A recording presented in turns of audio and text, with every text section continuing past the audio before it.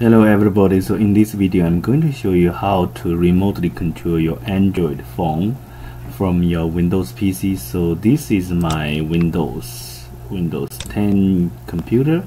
You can do it on Windows 7 or Windows 8 as well. So here's the tool we're going to use. It's a TeamViewer. So it got multiple versions. Okay, I believe you can do it on Linux, on iOS, Windows, and different devices. So here you go.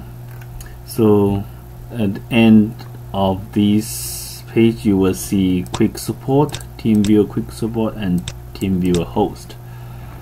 So quick support allow you to quickly connect to the remote Android phone, and this one allow you unattended access as long as you have a account with them. So I already got it connected, so you can see it's my phone, right?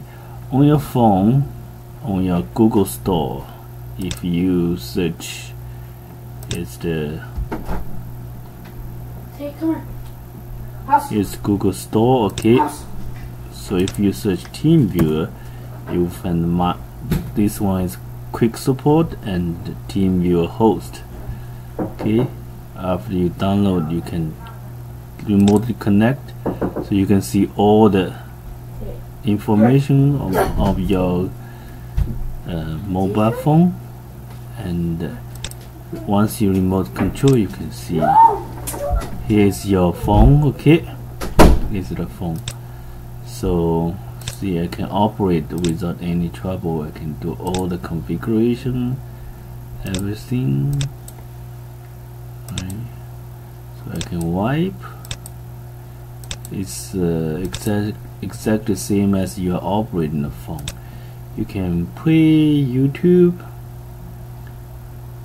but unfortunately this one doesn't support the audio redirect, so the audio still playing on your remote Android phone, not like the Windows TeamViewer. You can play the audio on your local computer. So okay, you can see all the applications, process, settings.